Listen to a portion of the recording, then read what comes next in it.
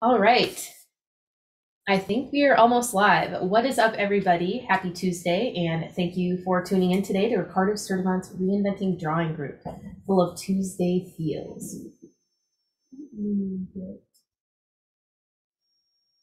All right, as I'm getting my stuff started. So thank you, everybody, for tuning in today. We're excited to have you here. Just to get started, we want to welcome you to all of those who are listening to the podcast on Facebook, YouTube. We'd like to know where you're tuning in from, so drop us a comment in the chat, and I'll be sure to either shout you out or tell Ricardo that you're here.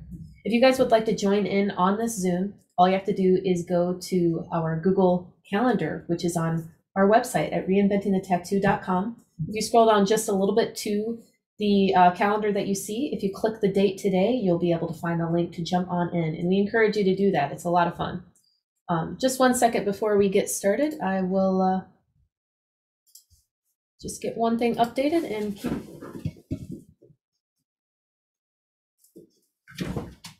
All right. Okay, so you guys can join us here every Tuesday to see Ricardo Sturdivant and other community members talk about art, collecting, clients, fitness, tech, and more. We're beaming out to several different places. So like I said, if you're watching, just let us know that these streams are working, either tagging a friend who loves tattoos or just letting us know where you're beaming in from. And it's fun to see who's all beaming in from around the world. Of course, positive reviews are always welcome. All of these Reinventing Network shows, art jams, drawing groups, interviews, panels, and webinars can be watched anytime at reinventing247.com. While you're there, hook yourself up with a sample bundle from top-tier brands known for making quality products, such as Cheyenne cartridges, raw pigments, and D-Lyes Pro. So aside from today, we have several weekly shows and drawing groups that you are welcome to tune into or even hop on the call with us. It's really easy, and it's actually really fun to do. You can set reminders for our upcoming events on our YouTube channel or catch us live. On Sundays at 1 p.m. Eastern, we have the Reinventing Drawing Group with Jason Leeser. This is seriously a great show to bring something you're working on, or if you have questions about something, you can get a straightforward, honest feedback in a judgment-free atmosphere. Monday evenings at 9 p.m. Eastern, we have our evening canon class with subscribers that is led by the legendary Guy Aitchison. You're asking, what is a subscriber? Head over to courses.reinventingthetattoo.com to find out more. To subscribe to the canon that we're talking about at courses.reinventingthetattoo.com, you'll be able to have access to our Monday evening classes and all of our new content that is newly migrated to a really easy and fun to use platform. Every Tuesday at 10 a.m., we have our Tuesday Feels with Ricardo. Wednesdays at noon is a Tattoo Now show led by Gabe Ripley. Thursdays at noon is a tattoo collecting podcast. And Thursdays at 10 a.m., the subscribers are encouraged to join Kier for Apprentice Fundamentals. Also, we have other pro development courses at courses.reinventingthetattoo.com with content from Andre Malcolm, DJ Betts, and tons more to check out. We want to say thank you to our sponsors today. We've got Alex at World Tattoo Events, providing the largest, most comprehensive resource for tattoo events in the world. Thank you to Raw Pigments at rawpigments.co. They're an e-company that is tapping into the source with acrylic-free pigments that have been impressing artists across the globe. Also, Technology for Tattooers, which is Tattoo Now. Thank you to them. And the founder and inspiration behind Reinventing the Tattoo, Guy Aitchison. You can find his biomech encyclopedia, DVDs, machines, paintings, and more, all at his website, guyaitchison.com. Of course, also thank you to Jake at the Fireside Tattoo Network, Amy at the Apprenticeship Diaries, and ecofriendlytattoosupplies.com. Throughout the show, we welcome those positive comments and reviews, so it's a lot of fun for you guys to interact with us. We do watch the chat. Like I said, to join in this live stream, just follow the event at reinventingthetattoo.com, click it, check your video and audio, and you're in. If you guys would like to host a Reinventing event or sponsor our community, just send us an email at management@reinventingthetattoo.com. Now, I'll be off in the background. I'll pop in occasionally to talk with Ricardo. I'll be reading off comments. If you guys have any references or inspirations that you'd like me to share, just let me know. All right, let's go ahead and bring you in, Ricardo. How's it going? Another Tuesday Feels. Yeah, Tuesday's feelings, man. You know what I mean? Gotta keep going. Exactly. Last week, I was all up in my feelings. I almost shed a tear at the beauty of what Jason was telling us. Honestly, I love listening to you guys talk, and we take it in all sorts of positive, reflective directions, I would say. Yeah, Jason's got some pretty insightful things to add to a lot of conversation that him and I have quite often. You know what I mean? He's pretty insightful dude. So it's pretty cool to chit chat with him. You know what I mean? And like, I really like it whenever he questions me too. You know what I mean? Like I'll make a statement or I have some kind of hypothesis or theory or something like that, and he'll question it. You know what I mean? So it makes me kind of delve deeper into it. And it's in a sense, it's kind of like what this whole environment's like all about. You know what I mean? Like us having the right questions at the right time, or even if it's not the right question, just, you know, spitting it out there and just having that dialect, that conversation and stuff like that. You know, like you're saying, that positive environment. It's pretty cool. Yeah, and last week you finished up working on that charcoal school that you had been working on for quite a bit. I did. Yeah. I did.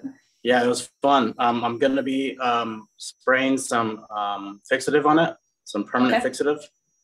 Actually, you know what I think I might do though, and this might be pushing it a little bit. And I know speaking of Jason, I've done this before. I've sprayed a workable fixative over a charcoal, and then I've gone back in with like white acrylic and just added some like highlights and stuff like that to it, which I think I might do with this piece, and just kind of like scumble it in there a little bit to soften it up, some of those edges up. Scumble. Yeah, scumble. Yeah. Yeah. I learned that term. I think I heard that term whenever I was working with Joseph Todorovic. He's an oil painter. If you can pull him up real quick, his stuff is amazing. But he talked a lot about that, and it's actually like a really effective way whenever you're working with portraits in oil paintings to kind of achieve that ambient occlusion kind of feel, like the way that light affects the environment, you know. Ginger ale.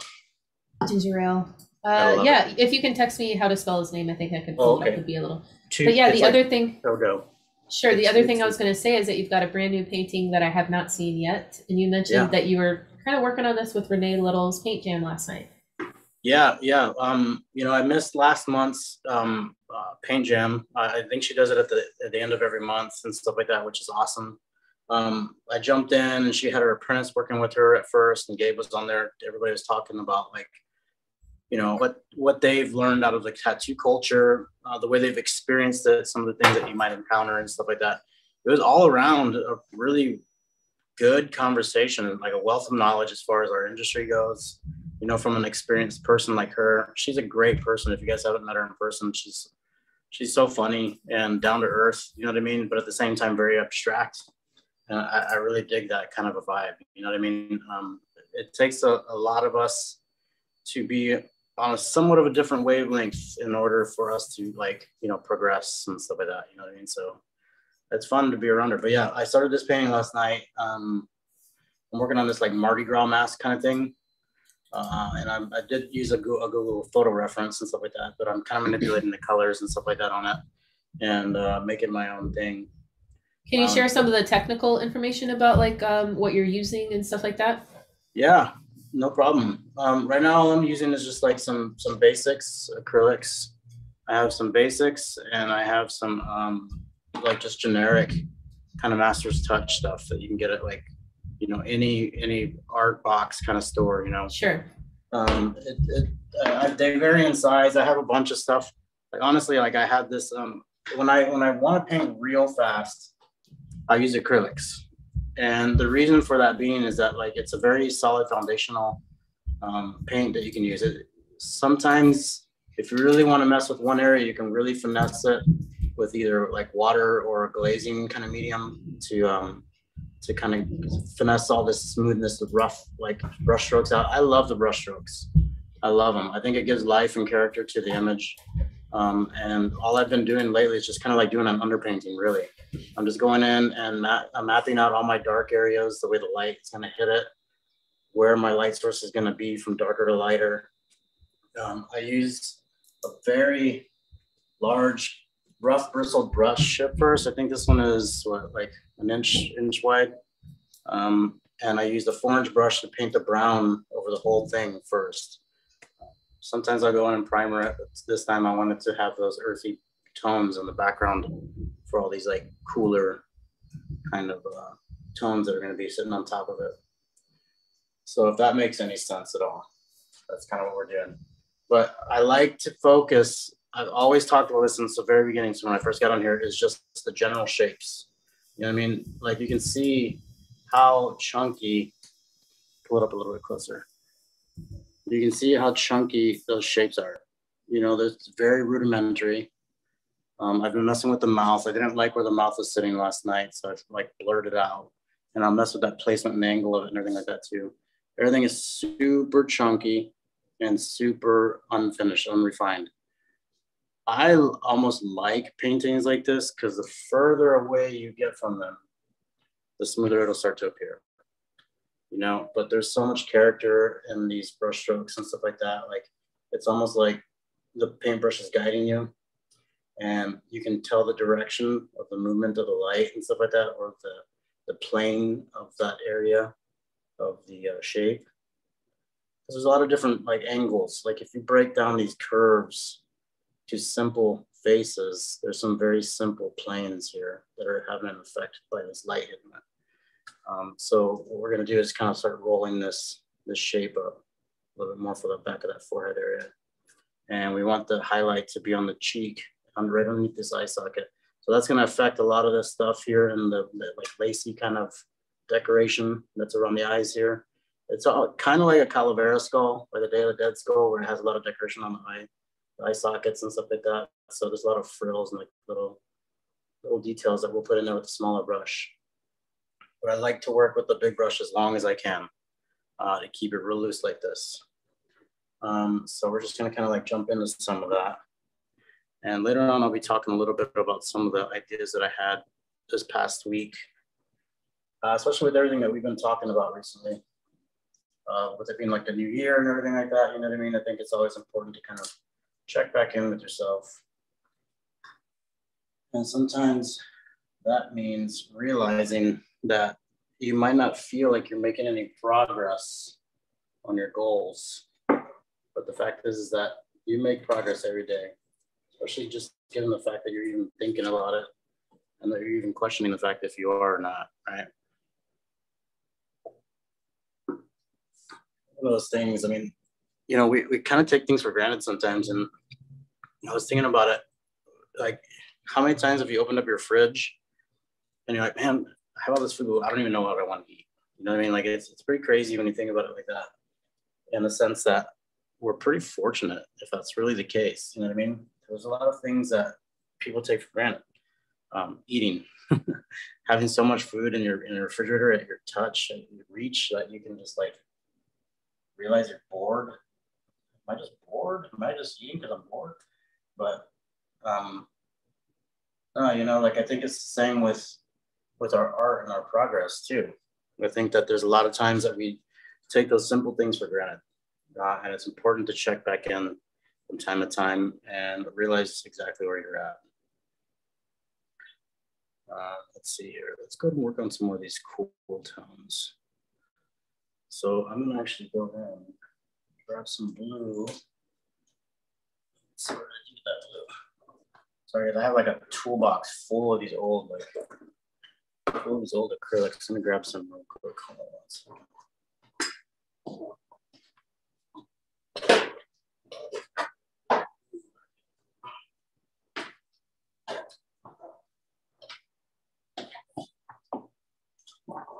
Maneuver around all the cameras. I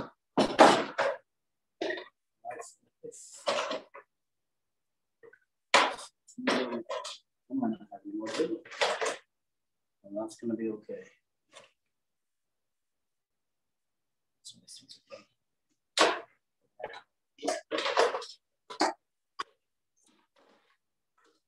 Use the light blue and mix in some browns with it.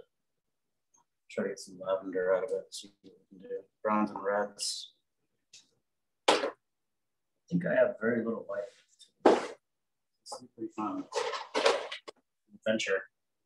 See what we can do with some of the yellows, some of the light tones, lighter skin tones that we can have, like some light yellow ochres and such. Manipulate those values.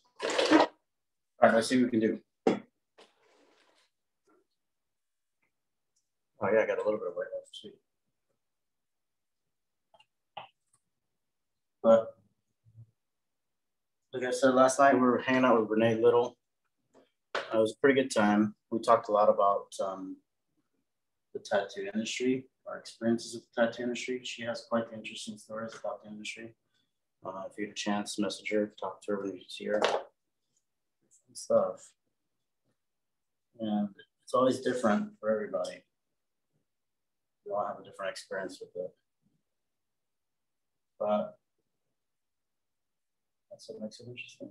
I will say though, Ricardo, even in my experience, like for example, today, that I found out just how small the industry really is, or was just reminded. I'm working with a guy in Canada, and he's like, "Hey, I had someone order from California. I was wondering if you could send her bottle. It was just one bottle to her." He's like, "Yeah, sure. Who is it?" It happens to be Nina Richards, who is someone that I like. I don't know if she's my friend, but you know, what are the odds that someone all the way in Ontario would be asking for someone that we know? And Ricardo, if you're not familiar with her, I think you'd really enjoy her work, her style, her enthusiasm. That's killer. Nina Richards. She's only been tattooing for about 3 years, but seriously doing such a fantastic job. Really straight head on her shoulders. Is she gonna make me want to quit whenever I look at her work? Like, Here, 3 years, man. Yeah, let's check it out. Yeah, I'll check it out. But super great personality. I met her honestly just through Instagram, and we started talking about kind of specifics with the ink. She really kind of impressed me with what she's working on and her goals. It's killer. Yeah, they talked a little bit about that last night. Like I said, she had her apprentice with her, Melissa, I think her name is. Okay. And I can't remember. I'm sorry if I butchered her name or didn't even say the right name, but like, ugh. Oh my gosh. So, yep, she hasn't. This is a piece that I really liked from her that had a lot of, I don't know. I thought that you would like it in particular because some of the colors and the way that the skull sits on that, on her arm. Yeah, I love that. It's like very painterly, you know what I mean? And those muted tones underneath those like really warms are cool as hell. Wow, the roses are great. The black is great. Awesome. Yeah, look how smooth that is. It's like butter. What I like about her work and your work too is that you can actually see beyond the ink and actually see a little bit of the person who applied the tattoo, you know? Oh, thank you. Yeah, that's awesome. Man, look at that. Wow. Sorry to interrupt from your painting. I just happened to be checking my emails and thought, wow, what a small world. That's so cool. Yeah, look at that. That's great. Man, how long has she been tattooing? 3 years? A little over 3 years. So she went to school for art. Obviously, she got her degree and stuff like that. But she's also been she talked to me in an interview that I did with her about trying to do her own designs and at what point is she ready to do that, or like her clientele ready to do that considering her experience. So stuff like this seems like up your alley, Ricardo, with skull placement and just being creative with the tattoo design itself. Well, thank you very much. Yeah, thank you for comparing me to this because she's awesome. Yep. She's fantastic, man. Look at that. Yeah. It'd be cool to get her on here sometime, you know what I mean? And like talk to her. Like, yeah, it's just, I think the time zone differential is the stuff that maybe we can do a nightly edition of the Tuesday Feelings one day. I would love that. I think that'd be great. Yeah, and rope in some of the guys. I know Josh Moon has talked about wanting to jump on and stuff like that, but that Californian time zone, it's only 7 o'clock in the morning out there. It's killer. That's kind of like, hey, I've been up for a while. You go ahead and wake up too. No, yeah, man, that'd be cool to have her on, and it'd be fun to have to meet Josh and stuff like that too. Yeah. Do you think that you could pull up your camera just a little bit? I see half your head in front of the painting on that one. Yep, no problem. Let's see. Sure, but it's cool to see what you're doing and kind of see it come to life. Do you happen to have are you going to just go balls to the wall on this piece and try and finish it, or are you going to take your sweet time? Well, I'm going to try to finish it. I'm trying to map out all the tonal values right now. Like I'm trying to get all those like hues and stuff in the right place and everything. Okay. But yeah, I think finishing it though that's going to be like suggestive. You know what I mean? That's going to be opinionated as far as like the way the viewer wants to see it. But like, or for me, I mean, I want it to be a little bit more refined in certain areas. Like I'm going to really pay attention and getting a lot of detail into the mask area of it. But then the rest of the background and stuff like that will be kind of looser. So that'll stay kind of chunky. I might blend a little bit here and there, but yeah, I'm definitely gonna get the majority of the tonal values blocked into. Is that better? Yep. Actually, it's much, much better. Now we can see the whole painting. Perfect. Awesome. Thank you very much for the observation. For that observation. Yeah, sometimes I just, I've noticed through different people that I've worked with to just speak up when it's the little things. I'll just say Gabe has taught me that quite a bit, rather to just say it right away. So get it taken care of. Yep, exactly. Knock it out of the way. Let's move on, right? Be very candid about it. Speak with perfect candor. Hey. Hey, Copernicus.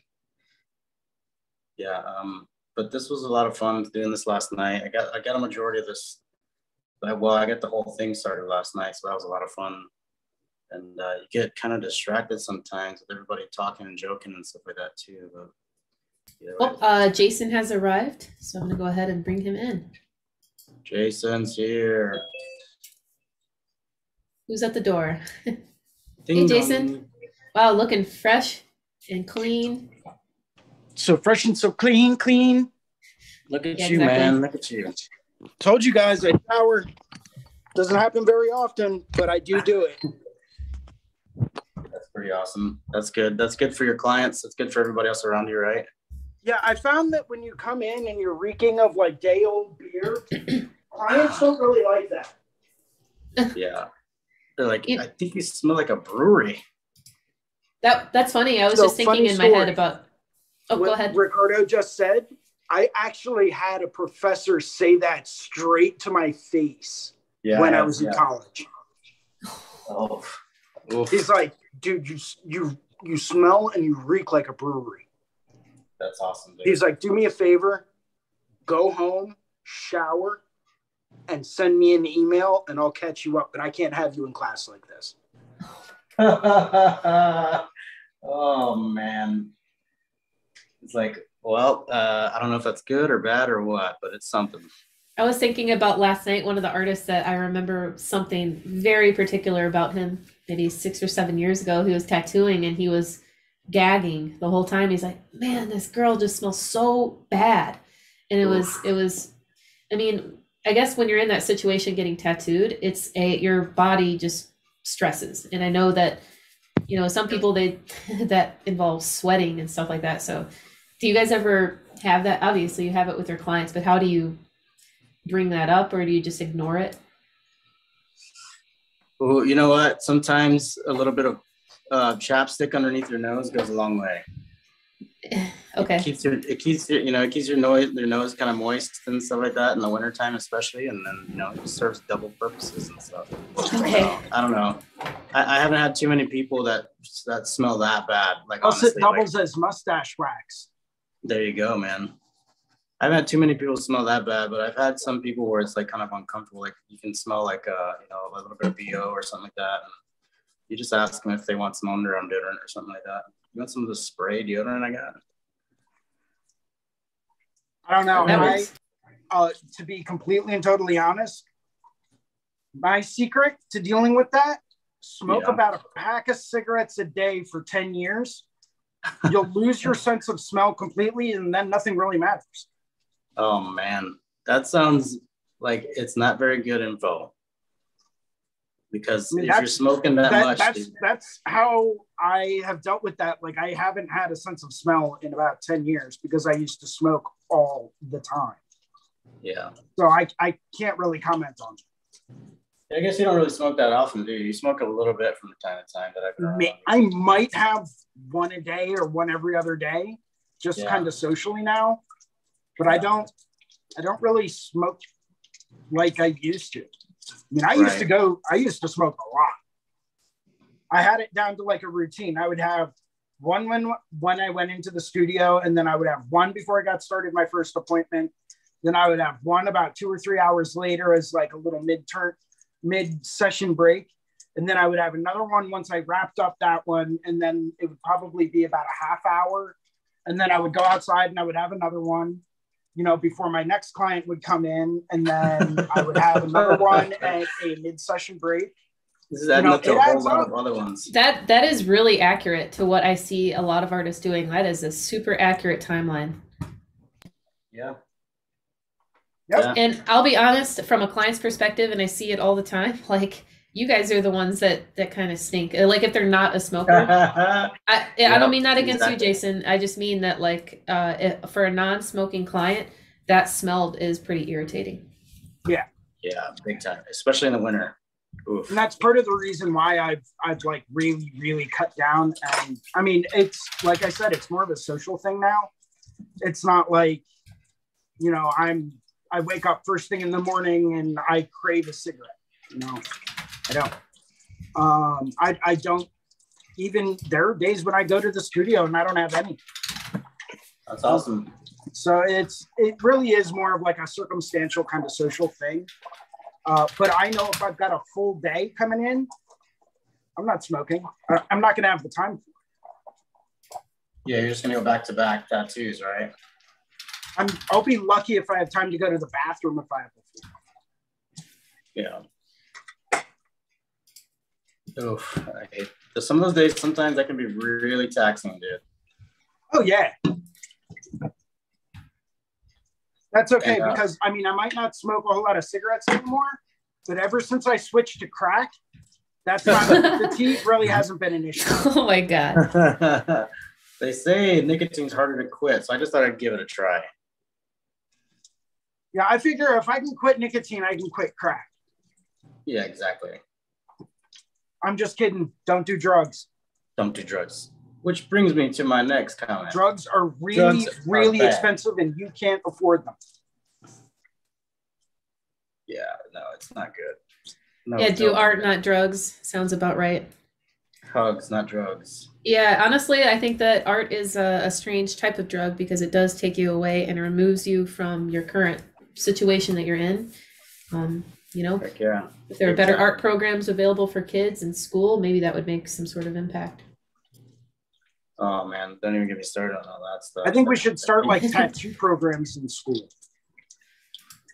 Okay. I'm just joking, by the way. I mean, there's a lot of kids. I was just thinking out loud. Yeah. Like elementary school kids, we'll sit them down, start teaching them about, you know, needle tapers and like, you know, bug pin mag configurations and whatnot. Sure. You know, we'll have them starting to mix their own pigments by the time they're 9. That'd be awesome. Talk about apprentices. Actually, Lauren, are you going to be in Ohio in a couple weeks? Yeah, I remember I'm counting down the days to see you. Good. I see you have not been counting down the days. No, I just get really distracted. No, it's cool. Yeah, I'll be there. Sure, because I'm gathering materials for you to take home. Ooh, okay. Yep, I will be there. I'm going to get there. I'm going to leave Appleton maybe around like 4 or 5, and then I'll get there like overnight on Saturday. Okay, so you're not coming in until Saturday? I mean, it's up in the air. I've got my hotel Friday night, so we'll see. I just was thinking I would leave after my daughter got home from school. Right on. Yeah, I'm leaving Friday morning, and I'm going to be driving up there all day Friday. Okay.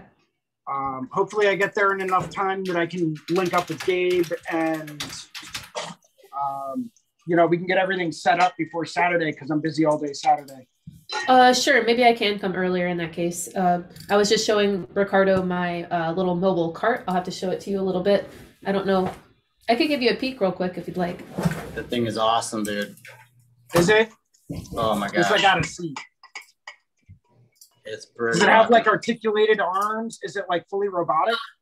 No, it's not that cool at all.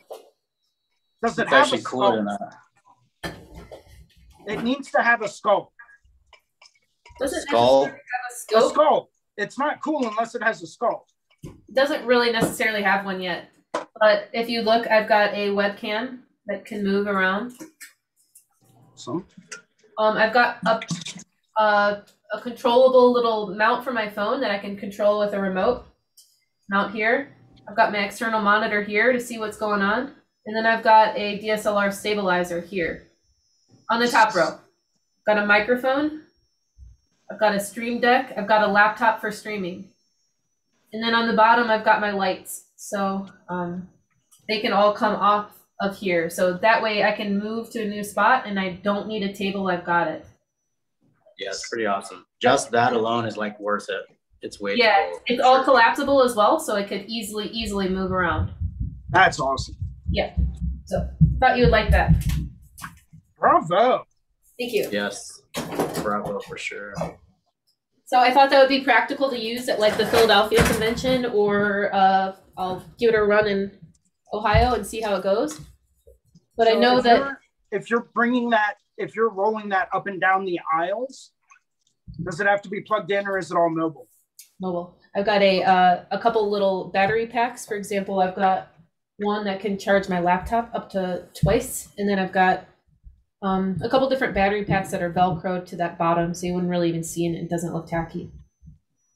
So what I'm thinking is, based on the volume of people, if you plan on like moving that thing up and down the aisles, that would be that would Saturday, probably.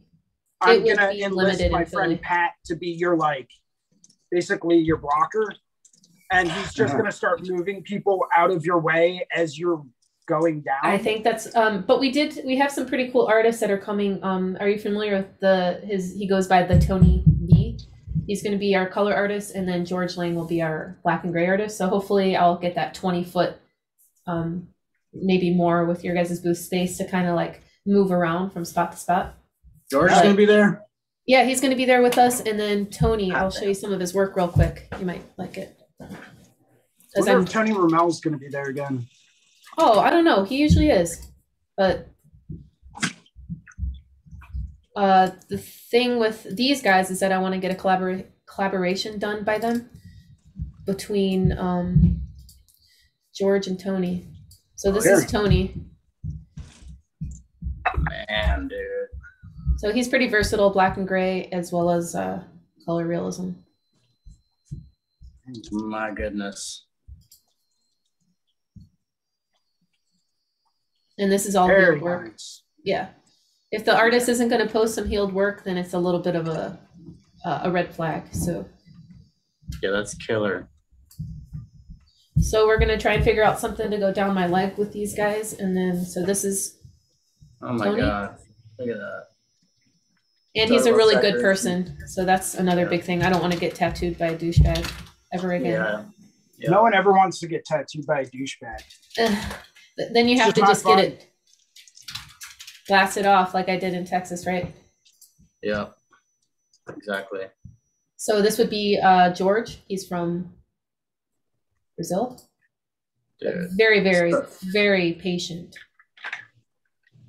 You have to be when you're doing stuff that tightly rendered. Yeah, look at that. So yeah, I actually know that statue. You do. That the Poseidon statue right there is based off of a Bernini statue carved out of black marble. Wow. I saw that at the Villa de Borghese in Rome, Italy. Wow, I would love to see that. It's small. It's tiny. It's like this, maybe really? 10, 12 inches tall. Isn't that crazy? I tried so hard to get the best photos I could of it, but it's black marble. So it's got super bright reflective surfaces, and the shadows next to the dark marble just completely make some of the forms disappear. It was one of the most tricky statues I've ever photographed. Very interesting. Yeah, George is a great dude. Yes. What can I do for you? Stella. What is it? So where's this at? Where are you guys meeting up at in Philly? Yes, we're actually going to be meeting up twice in February. It's perfectly awesome. We will be going to the Red Tree Live event happening on February 5th and 6th in Columbus, Ohio. Man, that's awesome. Yeah, Lauren, I'm taking you out for Cuban food your first night down there. Oh my God, I'm already salivating. Yeah, Ricardo's been there. It's my favorite. It's one of my favorite restaurants in the city. It's a pretty good place, man. It was fun, and it's a really neat environment too. I love developing favorites in different areas. I've got a lot of favorites across the country, like little places you would never expect. If we ever make it out to New York and the Bronx or anything, I have a few spots that you'd love. I haven't been out in New York forever.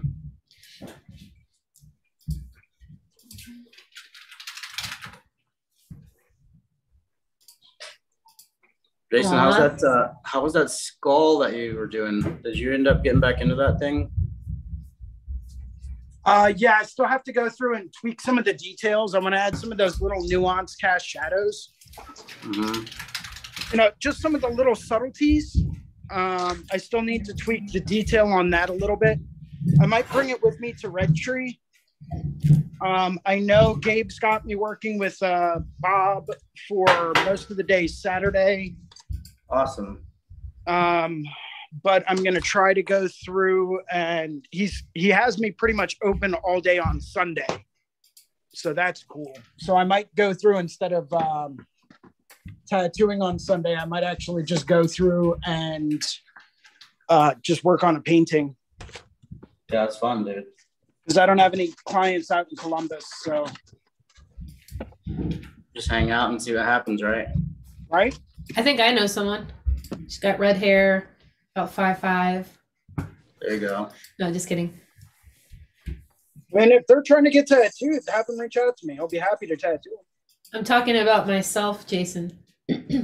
Ayo. I know. Okay, sorry. I guess you know. Jason's like, oh, I know.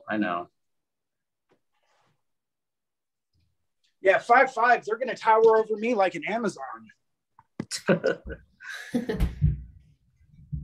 right. Do I start with blueberries, blackberries, raspberries, or strawberries first? Strawberries. Strawberries. Always go with the strawberry first, man. Come on. Use those as the base, and then we'll build on top of that.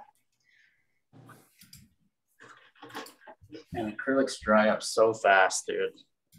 Well, yeah, I was going to ask you the comparison of like tattoo inks being acrylic based versus not, and how that relates and correlates to what you paint with. It's pretty interesting. And those same type of properties that you see are very apparent in acrylic based tattoo inks, about drying up, flaking. Yes. Oh yeah, the raw pigments, man. I'll lay them out, and I normally would just put down, you know, what inks I'm going to use at that moment. Change gloves, put down more ink and stuff like that with the old acrylic stuff that I was using. But with the raw pigments, you can just lay them all out at one time, and then you don't have to worry about them drying up or anything. Yeah. It's pretty incredible. Yeah, it's awesome. Cool, thanks. Yeah, man. I love it. I think more companies, as time progresses into the future, will start using more of the water-based dispersions. Yeah, that's awesome. Well, you guys nailed it right away, so kudos.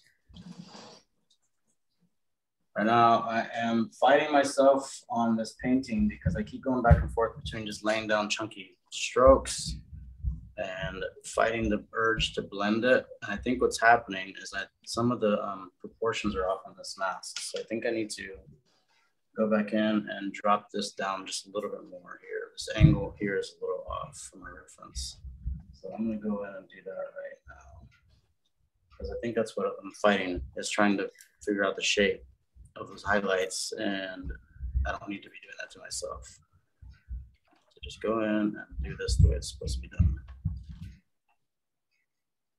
And the craziest part about this is that this mask won't stay. These parts of that I'm laying down right now aren't gonna stay this color. I'm gonna go back in with some black and white on top of this.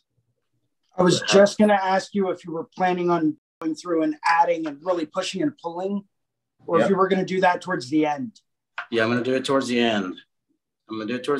I find what works best for me in this process is to establish all the shapes and make sure that my proportions are correct, find where I need to tweak it to adjust it, and then start messing with the details afterwards. After everything's sound and in its place where it needs to be, then I'll go through and start doing all that other stuff. So when you're building those shapes, are you going by color as well, or are you sticking more with like a neutralized tone in order to go through and just block in, like, you know, basic forms, basic shapes, and basic angles? Or are you working with color at the same time? I'm doing neutralized tones. I like thinking of the darkest color of that value in that area. So this one's going to be more like a reddish orange and pink and stuff like that. And I'll go in with the darkest value that I can find without it being black, and then shape it all out with that value. And then I'll go back in and start doing like the little adjustments here and there. Like you can see how contrasting this color is to this pink in both of these areas here. So it's really simple. It's like 2 values and that's it. And I just try to break down the image that I'm looking at in the same capacity, where it's just simple. The simpler, the better. I'm starting to see a lot of problems here. Like this whole area right here just needs to go away.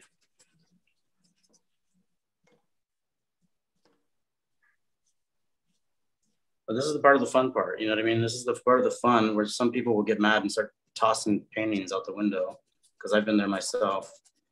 This is part of the fun for me, is discovering these issues and trying to change them up, trying to fix it up. I learn a lot in this way. I learn a lot in learning how to pay a little bit more attention to plot points, such as the tips of these flowers to the socket of the eye, where that relates to the corner of the eyeball here, and then how it pays attention to the curve where it drops from this point to this point on the flower, and it almost comes straight across. So I like to learn a lot about the process in that way. So if I'm messing it up and stuff like that along the way, it doesn't matter to me. Not anymore. It used to bother me so much that I would just throw paint in there. Like, oh, it's not perfect. Oh, it's not perfect. Get rid of it. Don't even let anybody see that thing. Don't look at it. Looks like Steph Bastian just made a post the other day about, making a comment that, if you're working on a painting, if you're working on, a sketch or a drawing or something like that, it doesn't have to be perfect. No. It's those imperfections that make it art. Yeah. The eye of the beholder, right? Right. Are you conveying the message? Right. And what is it that you're even trying to say, if you even know that, right? Right. Like I was talking last night about the textural process and stuff like that, like having an intention when you first start, you know what I mean? Like that kind of resonated with me pretty hardcore, especially given the fact that like I find texture is like one of my weaknesses, you know what I mean? That I need to start like investigating a little bit more. And when he said it like that, I was like, oh, okay, that makes a little bit more sense, and it doesn't have to be that dramatic of a process either. Like it's just simply finding your fundamentals, Right. Finding your fundamentals and utilizing them to your capacity, and then learning about it in the process. Observation, my man. Observation and progress. I'm thinking a lot about that this week. I don't know about you, but I know that I generally tend to find that when I have a deeper motivation for working on a painting, regardless of what that motivation is, yeah. I've found that when I have that kind of a motivation or that kind of a reasoning behind it, I tend to put in just a little bit more effort, and it tends to force me to really go outside the box and to really kind of develop some bigger ideas. Right. I like that idea, because that's exactly it. It's like it's growth, right? And sometimes that word again, failure, which I don't think it really means like you didn't accomplish what you wanted to accomplish. I think it actually means like education and learning, as long as you perceive it that way, right? And I think it's true, Jason. I think that, like we're talking about, like the more we discover along the way, but have the right influence as far as like the foundations and the fundamentals, you know what I mean? Like the better that process will be for us to educate ourselves. Now, whenever you're going through and all you're doing is relying on your frustration and you're allowing that to take over everything else, and that's when you stay stagnant. That's when you start beating yourself up, because you're seeing all these other people do the things that you want to do on Instagram or on Facebook or whatever it is. And they're accomplishing all these things that you think you perceive as them accomplishing stuff, but they could have the worst observation of themselves entirely, and they never even know it. So what that's worth. I'm sorry, I'm tongue tied today. I apologize. It's all good. Yeah, I think it's really important to understand that you don't have to have a deep, significant meaning when you're working on a painting. You know, I do a lot of color studies. I do a lot of texture studies or studies with medium. You know, just experimenting with, okay, well, I'm going to cover this canvas panel with plaster and then gesso over top of it. And I'm going to paint on top of that. And we're going to see how it turns out. Okay. Right. Yeah. You know, and I'll go through and I'll do a fully rendered painting on this canvas panel, just trying out, do I like painting on plaster that's been gessoed? Or, you know, do I prefer to paint on stretched canvas that's been gessoed? You know, do I prefer to paint on linen or do I prefer to paint on cotton duck canvas? Do I prefer this brand of acrylics and oils or do I prefer this brand of acrylics and oils? You know, you can find a small, insignificant reason for everything, but those insignificant reasons are actually very significant for you developing your own style. Yeah, agreed. I almost don't even want to eat this bowl of cereal. Why? Because it's beautiful. Got that beautiful cereal going on that. Dude, look at that. Look at that. There's cereal underneath that. What do you even have cereal underneath that? Wow, that is beautiful. Why don't you paint that? You should paint that, Jason. Yeah, take a picture of it. Let's paint it. We'll call it the Tuesday Fields cereal. Let's see if I can. It's not the best lighting. I wish I had more controlled lighting.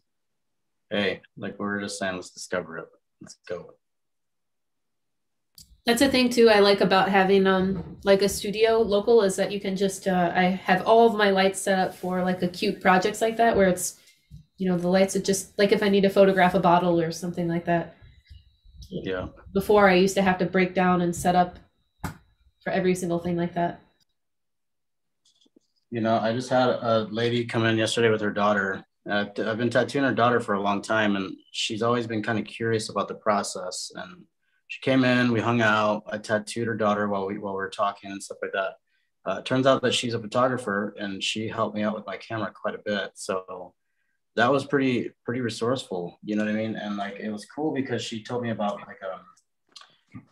like a certain kind of what is it, flash that you can get, like the ones that move up and down. You know what I mean? They kind of bevel, and you point it up towards the ceiling if you have a white ceiling and stuff like that, and it'll capture all that like white ambient light that's in the room and stuff. It's pretty cool. So I'm really looking forward to kind of discover, like putting out some photos with this new process that she showed me. But from all the places, you know what I mean? A girl that I've been tattooing for years, her mom comes in with her and just like schooling me on my camera, which is awesome because I would have never known if I would have asked her, what do you do? I didn't ask, what do you do? That's the beauty of asking questions is that questions sometimes have like such a great answer that you just never expected. Yep. That's why it's always great to ask questions. You just don't know where they'll lead you. Exactly. We're just saying hello. What up, dude? Yeah, the questions are important for sure. Do it. I remember I don't know how many times I would like literally walk up to people and start to formulate this question in my head. And then I'd just turn around and walk over the other way. All the time. All the time. It was terrible. It's terrible. But it got me here, so that's okay. So I didn't like the lips, the placement of the lips. I dropped the mask down a little bit more like it's supposed to be. As far as the angle here, that's the lowest point. And that curve point is along with the bridge of the nose. This comes out to a little bit more of a taper, but I'll do that with the highlights. And then this angle, not too bad, but that needs to be right there. So I just look at plot points. I look at all these like fictitious kind of corners, like right angles. And I pay attention to the linear portion of it rather than like how S curves.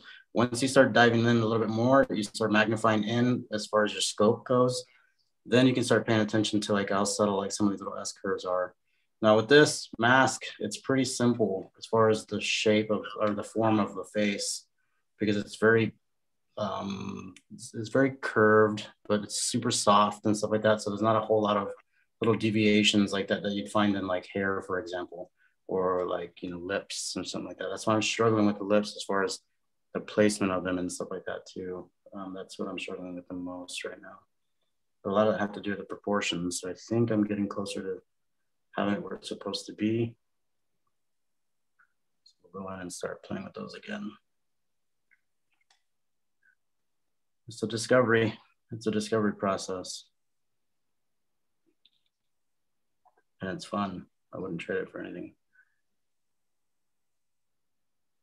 It can be frustrating, but that's some of the best part is practicing all this methods that I was talking about a lot of times, like just focusing, breathing, like Zach was talking about with the breathing, controlling your emotions, your moods, your heart rate, etc., etc. Almost puts you in a meditative state. It can, can't it? When you're focusing on your breathing and controlling your heart rate while you're doing something very repetitive. Yeah. Yeah. Yeah. Is that a brush or a Q-tip? This is a brush. It's a little, what is that? Like I've never seen you use a brush that small. Yeah, sometimes I do it. Sometimes I'll mess around with it. Sometimes I fuck with that shit, you know, man. Sometimes I mess with it. Well, you don't know. Yeah, no, but it's fun. It's fun to play around with these sometimes. I was just talking about that before you hopped on. This is pretty ironic because like I was just saying I try to go in with as big of a brush as I can right away. And really block in everything. I love how abstract it can be sometimes too. I love the way in your paintings you have these very definitive brush strokes. Yeah. It's expressive, but at the same time, it still maintains a lot of the very refined artistic qualities that you see in a lot of like the Renaissance paintings. You know what I'm saying? Kind of. What do you mean? Like as far as the lighting?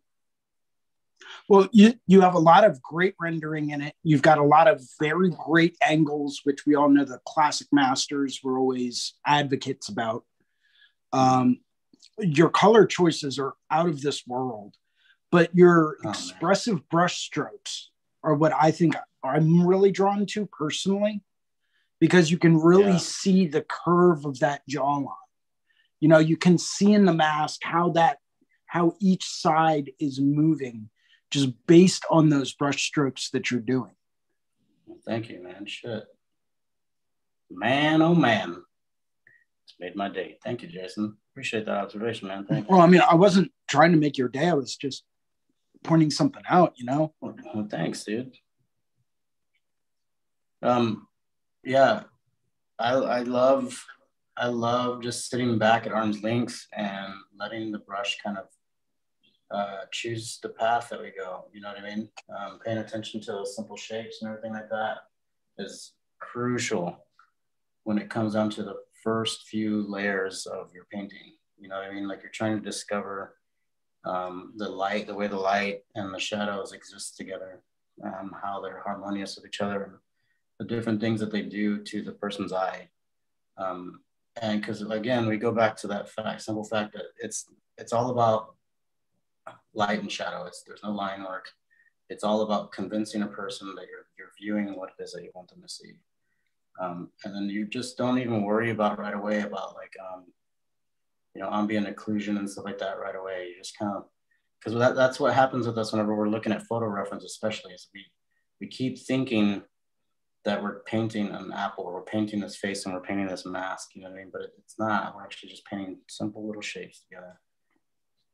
And we've talked about that quite a bit, Jason. Like about that one exercise I like to do now, and I've done this once or twice so far, but I haven't really gotten super far into it. And it's something that my professor did back when I was in college, when he was trying to get us out of that mindset of I'm painting a chair, or I'm painting an apple, or I'm painting a person, right?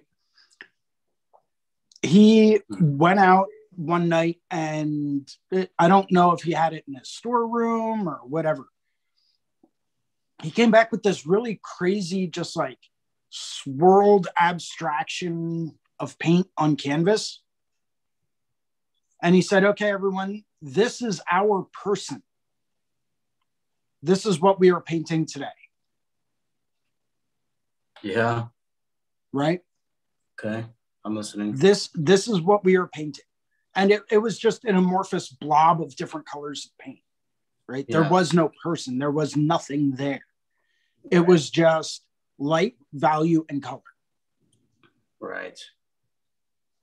Like focus on just that. That's it.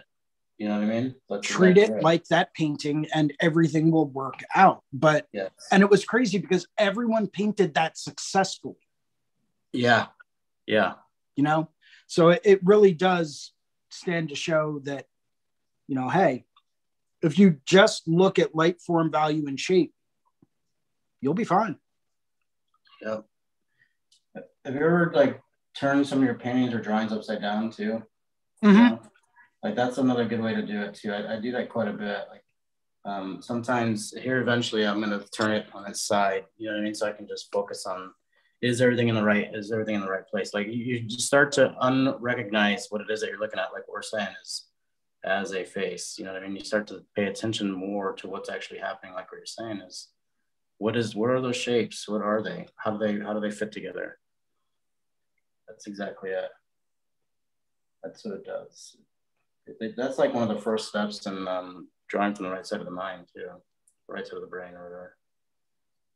I love that book too, by the way. Good one. I love the way that person's kind of puckering their lips. Thanks, man. I'm glad it looks puckered. Bravo. Thanks, dude. Give her a little piercing here. Labret piercing. Dude, I haven't had my labret piercing in for years and the hole's still there. It's crazy. Dude, I started working on my my new oil palette. Mm-hmm. That's this genius idea that I had. Okay. I think you'll be impressed with it when it's done. Okay. Your oil palette. Like how you lay your paints out? Yep. Killer. Can't wait to see it. It's a vertical palette. I mean, technically you can put it anywhere at any angle, but I'm trying to get it set up so that it attaches right to an easel. Okay. So that way you no longer have to worry about, you know, looking down or looking over or looking, you know, in a different area to see the colors that you're mixing. Oh, yeah. Like not even down. That's killer, dude. I can't wait to see that way you can have like your painting here and your palette right next to it, maybe at like a slight angle, you know, so you could still see both in your direct field of vision, so that as you're mixing, you can make sure that you get the direct tones. You know, it's been tricky to get it together, but I think it's finally starting to come together. That's awesome, man. Yeah, because I know we had talked about it, and I have that little gray one, the clear piece of glass that I use off to the side of the palette, or the painting. But even then, I have to kind of glance. Like right now, I'm glancing over at the acrylics and then coming back at my photo reference, which is kind of far away. But yeah, that'd be killer to see that, man. That'd be a great way to utilize the space and utilize what you're doing. Maximize your potential. Mm-hmm. Maximizing that potential all day, every day. So although lately I've just been using a pretty cheap glass like drawing desk. I've been using that as my glass palette, and it works pretty well. Yeah. As long as you can scrape it off, that's all that matters, right? Like I realize every time I mess with acrylics, I go to get back into the acrylic from the day before, and it's like, oh yeah, no, I can't. That's right. It's all dry because I dried like after 20 minutes of having it sit out on the canvas board. Hey Jason, I noticed that you showed off your cat. Would you like to see my puppy? Yes. Yes. Okay.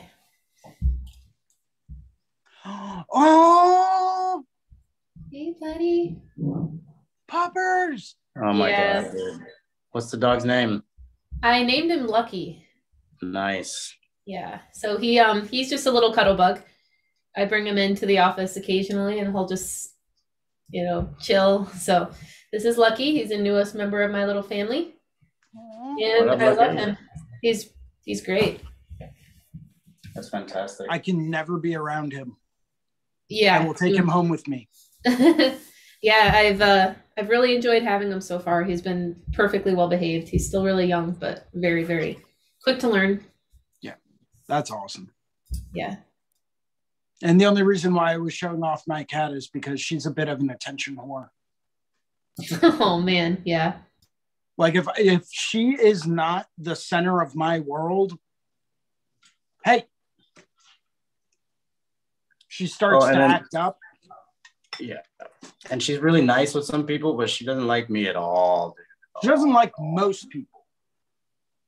I was like, what There's did I only do to you, 3 Stella? people she actually gets along with. Yeah, who's that? Me? You. Yeah, you. Uh-huh. The girl Katie that comes over and watches him whenever I go out of town. Okay. Or watches her whenever I go out of town. And her original owner, a girl named Casey. Those are the only 3 people in the world that she is actually like civil with. She hides from most people. Most people never even see her. So some people think I'm lying. I'm not kidding. Those that seek her out and try to pet her usually get clawed or bit. But they get warned. So, but yeah, she's just not a very social cat. How old was she whenever you got her? How old was she? How old was she whenever you?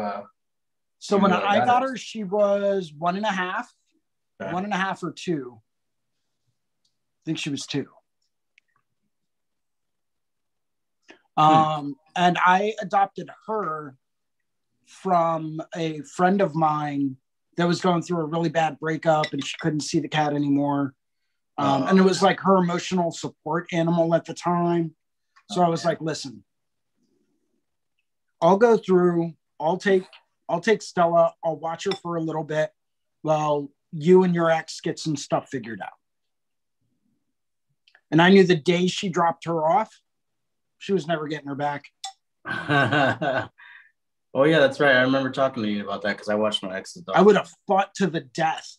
I would have made a square of branches and fought whoever for that cat. That's hilarious, dude. That is hilarious. You know, because I've actually thought, I'm not gonna lie to you, there's been a couple times where I'm like, man, maybe I need a cat. But if I get a cat, I can't get like a little kitten, you know what I mean? Like I need a cat that's already been kind of seasoned. Not that I'm gonna eat it or anything like that, but you know what I mean? I was just gonna ask you, what kind of seasoning were you thinking? Were you thinking Creole seasoning?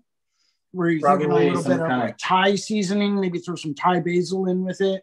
Give it a little spice. Yeah, some Thai basil would probably be the best bet. Yeah, that'd probably be the best bet, I think, the Thai basil. I just had some Thai again from the other day. Man, I missed it. I forgot how good that stuff is. My favorite restaurant, though, if they won't open back up. Like since this whole COVID thing, the restaurant has been closed the whole time. You know, like the restaurant portion of it. You can go in and order and stuff like that, but it's just not the same. I mean, it tastes great still, but like, man, you want to go in there and hang out. You know what I mean? Talk to them.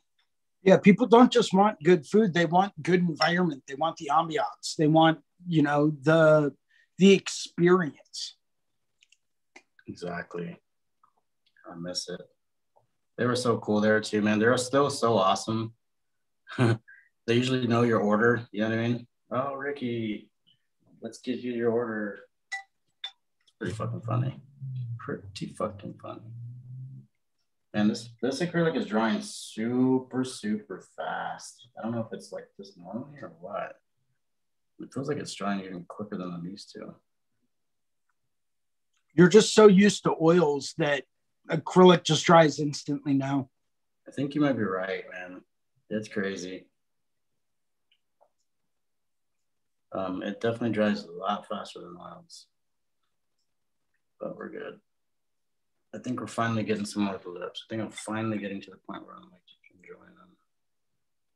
The space still seems a little wide here, though. Yeah, just a little wide, maybe.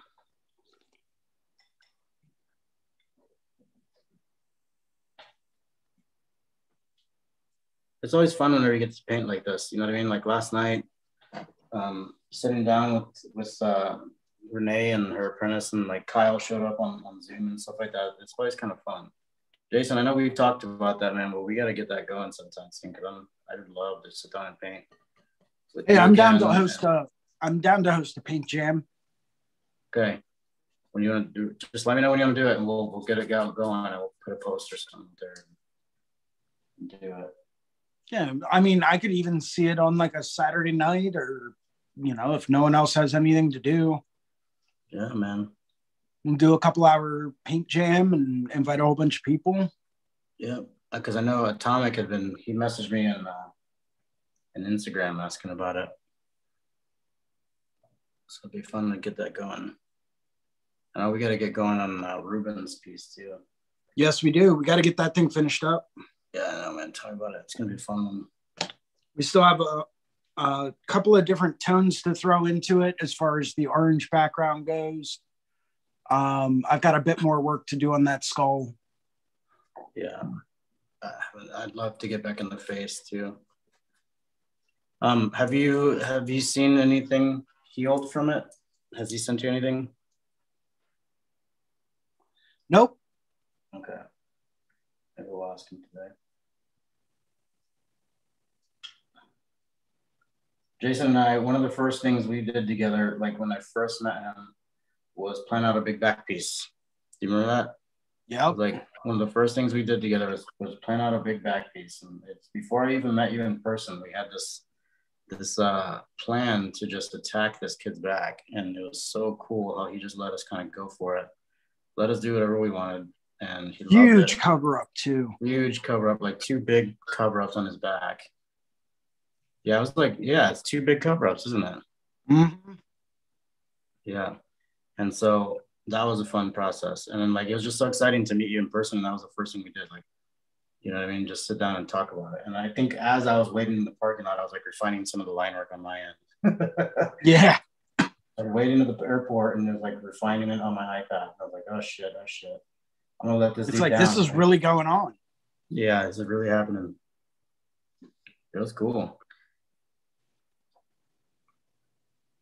There we go. It's a little bit better. Starting to work on this whole area right here. Well, I do have to get going in just a few minutes, guys. Just wanted to pop in and say hi. Hello. Thanks for joining us, Jason. You're very welcome. What time is it? I have 11:15. Okay, cool. I think I'm going to have to get going in a little bit too, but why don't you go ahead and sign off? Cool. Hey, everyone. Thanks for letting me jump in today. My name is Jason Leeser. You can find me on Sundays at the live drawing group here at Reinventing the Tattoo on Sunday afternoons at 1 p.m. Eastern. Or you can reach out to me on Instagram at Philly Inc. For any questions, ideas, or comments, or if you just want to chat. I'm a pretty cool dude, I think. Can talk about anything. Really cool. Up. Yeah. Yeah, cool, man. Thanks for joining us, dude. You're very welcome. Jason? What's up? I just said thank you, Jason. You're very welcome. All right, guys, take care, and I will catch you next week. Hasta luego. See you soon. Hasta luego. Cool. I think I might be jumping off here pretty soon too, Lauren. I got to get ready for this appointment. It's going to be coming in pretty soon. Okay. But yeah, so you guys get to see a little bit of the process today. You get to see me fumble through some of the mistakes that I realized that I had on my proportions and stuff like that. So it's always fun whenever you get to see some of that process, like some of the struggle and stuff like that. You know what I mean? Like that class that I was in, Joseph Todorovic, Todorvitch, I think is how you spell his last name. I did it last January. I did one of my first portrait oil paintings. I'll show it to you guys here in a second. And it was fun. But the thing that I realized is like, even he was having some issues, like as far as relating some of the shapes and stuff like that together. You know what I mean? But this guy is an amazing artist. It made me feel pretty comfortable about like what it was that I was getting ready to do. And then it made me feel a little bit better whenever I fumbled through it too, just like today. You know what I mean? But we keep working at it. You keep working at it. And that's why I always relate it back to like our life. You know what I mean? Like we have to realize that it's kind of the same. It's kind of similar as far as like how we perceive it, how we project it, the things that we say become our life, the things that we do become our life. So if we're constantly struggling, telling yourself you're not good enough to finish a painting, what's the difference between that and like you walking around every day, you know? So if you guys get a chance, check his stuff out. Let me show you some of this stuff real quick. This painting. There's one that I did. So that's the first oil painting I ever did. There's some proportions wrong with like the arms and stuff, you know, but there you go. That was a lot of fun. That was, I think, a 4-week or 5-week process. Every Friday night, we worked on it for about 5 hours a piece. And then the time off throughout the week that we did it. It's kind of like guys' class where you have a subject, work on it throughout the week and stuff like that, and then report back in that following week. I had a lot of fun doing it. Learned a lot of things about oils, and it was pretty fun. But yeah, my name is Ricardo Sturdivant. Thank you guys for joining us again for Tuesday Feelings. Lauren, thank you so much again for all your help. I can't be here without you. Like, you're amazing. So thank you so much. Together, Ricardo. Yeah, for sure, man. But thank you so much. And thank you, Gabe. Thank you, Sandy. Kyle, you put in a lot of work, man. Thank you so much. Thank you, all the horsemen, all of you guys watching. And the man himself, Guy Hitchison. I can't be more appreciative. So you guys have a good day, and I'll talk to you next week.